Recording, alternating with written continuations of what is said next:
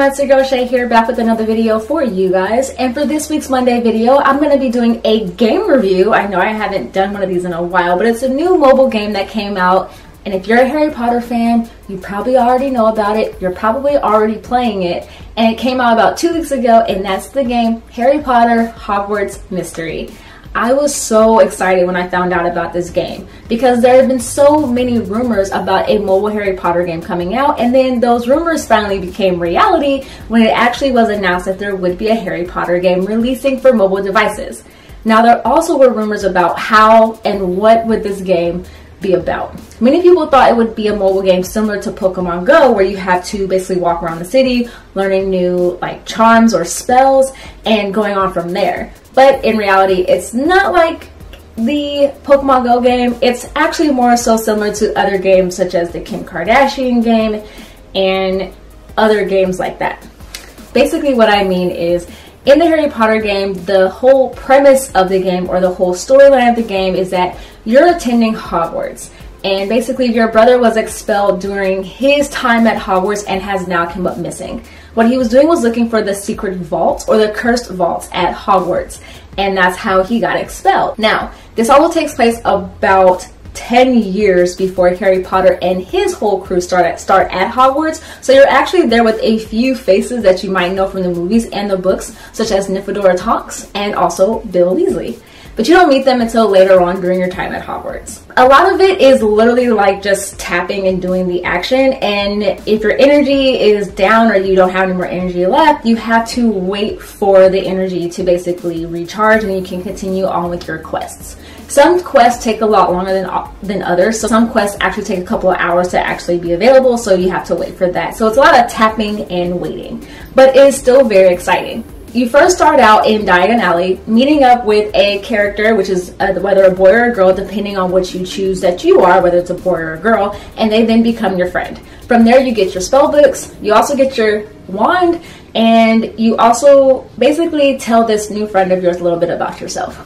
And you also get shown your Hogwarts letter. From there, you also say what your name is and so on and so forth, and you get to create your own character.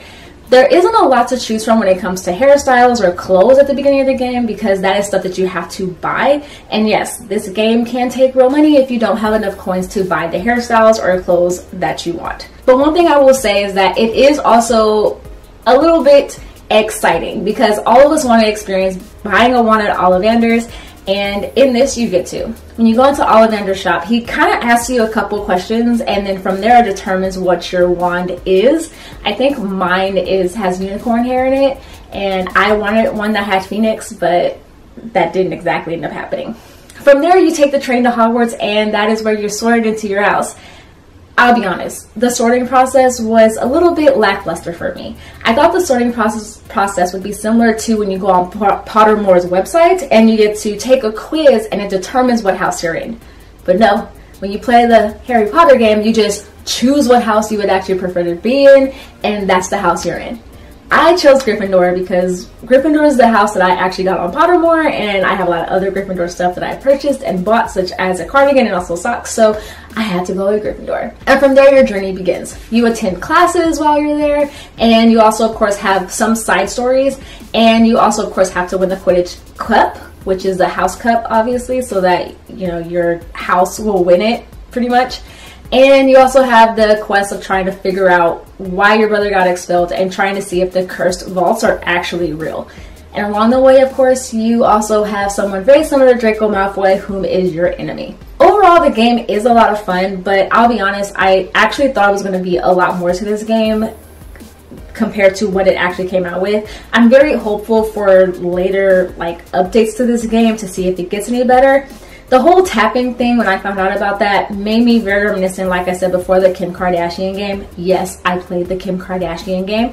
But the only thing is that I haven't yet learned in the Harry Potter game where you can tap to get energy without having to wait.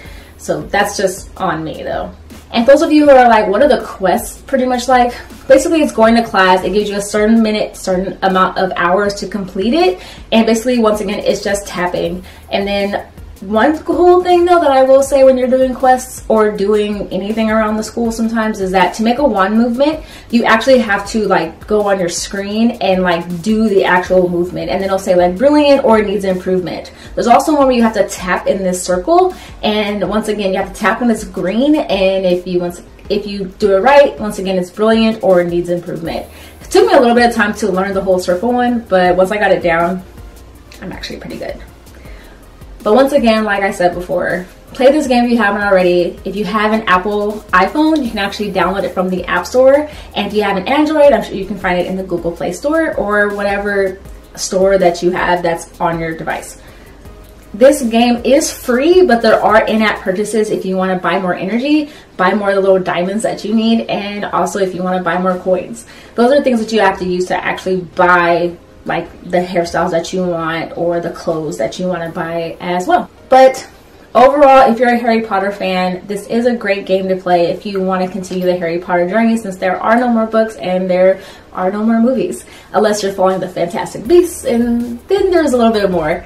But like I said before, I want more from this game. I know there will be more from this game, but I'm enjoying playing it.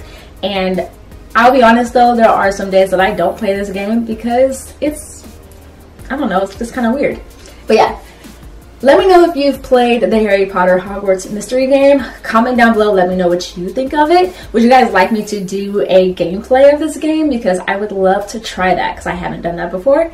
And is there anything that you would want to see in this game if you have been playing it? Do you think there's some improvements that need to be made, or do you think that it's actually pretty good?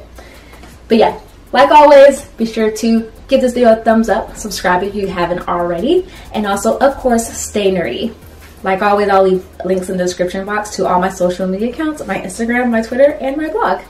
I have a new video out for you guys on Wednesday, and have a great day, you guys. All right, bye.